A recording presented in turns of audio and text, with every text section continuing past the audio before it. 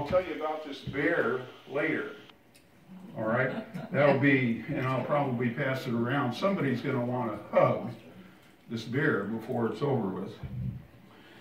So with that, in case I don't think I missed any of the, I'm worried about this thing falling, but you like the James Taylor song, Shower the People? Yeah. I mean, right? Anything he sings. Isn't he great? And you know what? We're still here to listen to James Taylor. Isn't that cool? It's cool. I mean, we have music from that generation that they can never, ever, they can never get it back, so we keep it going. And I want to make this an uplifting conversation. So with that, I'll tell you what I'm going to do. I'm going to talk about my family for a little bit and give you some background on that and talk a little bit about my book, how that happened. And I'll probably do a couple of readings in there for you. And I have books back there in case you want to purchase one. I'll sign the books before I leave today. My mother, Marcella K. Sparks, passed away at 97, the beginning of last year on January 1st. My father, Vernon, who was a U.S. Navy career person, passed away in 1998. When my father passed away, I didn't go to his memorial service. And I regret that. But we had a lot of dysfunctional things going on in our family for many years. But I've made up for it since then. I know my father looks down on me every day and is thankful that I'm carrying his message and our legacy forward. So we call this a journey of healing, and I think probably everybody in this room has been affected in some way in your life by a traumatic event. And I'm going to talk a little bit about that.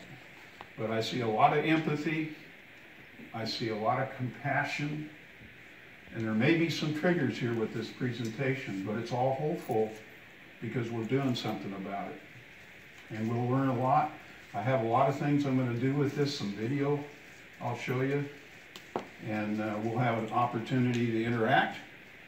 There's lots of opportunity to have a conversation. But what I do now, in terms of the context here, with my life experience, I look at my parents. I'm going to go back to a different way that I did 6 years ago when I first started talking to Byron Lewis about maybe I should write a book. And he'd say, yeah, write a book, write a book.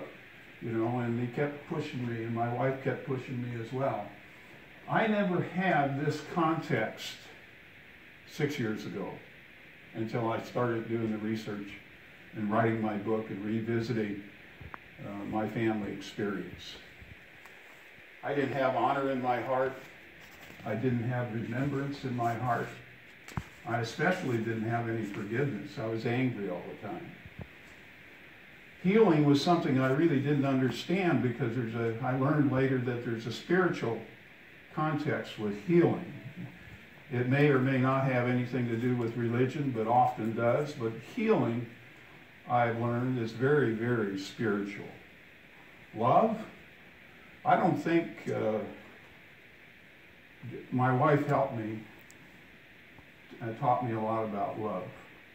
And I think I know something about it right now.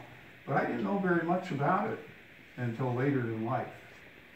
So these childhood experiences that we often have in our life could be dysfunctional and profoundly dysfunctional, that changes the dynamic of the family experience from love to anger and hate. And that's what we're addressing now in our culture, is to heal and move away from all this bottled up stuff that we've had for so many years.